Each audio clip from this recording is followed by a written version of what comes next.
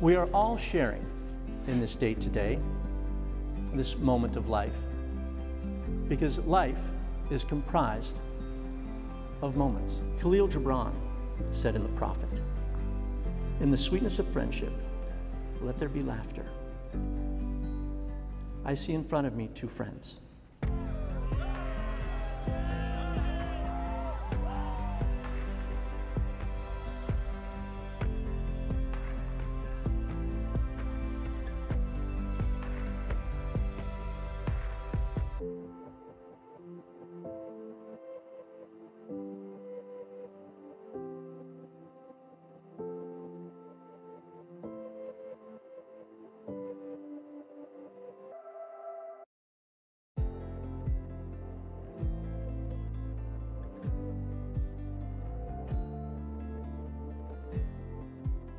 From the moment that I met you, and actually, before we ever actually met, when I was just eyeing you from across the office, before we'd ever spoken any words to each other, I admired you. Ever since you've come into my life, I've been amazed by your wit, by your intelligence, by your empathy. Maybe most importantly, your ability to put up with me. When I met you, I had tunnel vision. All that mattered was the next case. I was alive, but I wasn't living. You changed that. You changed me.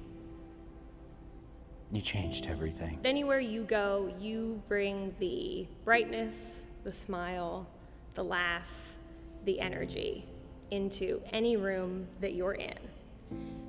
And yet somehow, since I've known you, you always make me feel like I am the only one in the room there with you. I promise to always be the one to build you up, like you did for me the first time we ever met. I promise to challenge you to be the best version of yourself always. I promise to make you laugh when you're taking life too seriously. Looking at you here today, I am absolutely certain that you're the best thing that's ever happened to me. You gave me the gift of purpose, of direction, of hope. I know that you'll be there for me, for our family, for our children, for our pugs. I am so grateful that you chose me to spend the rest of your life with. And I want to let it be known here and now in front of everybody that I vow to continue to be grateful, to continue to cherish you, to protect you, to stand by your side and love you until the end of my days.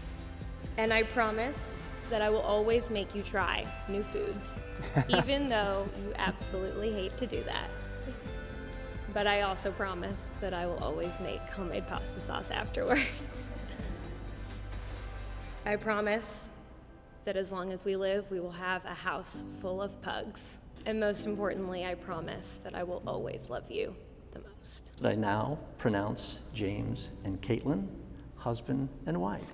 You may kiss your bride.